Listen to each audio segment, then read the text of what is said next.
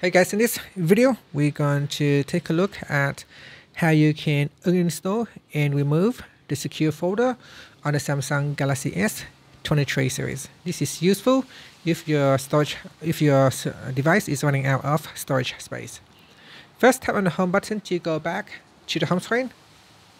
From the home screen, swipe down at the top and then tap on the settings icon. In the settings page, we scroll down and tap on security and privacy. Then scroll down and tap on secure folder. Next, sign into your secure folder with a PIN, password, or a fingerprint. Now scroll down and tap on more settings. Then tap on uninstall. Now before uninstalling the secure folder, you will have the opportunity to move media files out of the secure folders. So if you have any data, you can move it out before it is uninstalling.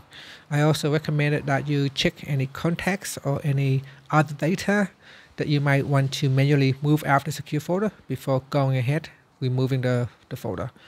So once you are ready, tap on the uninstall button and this will completely remove the secure folder from your device.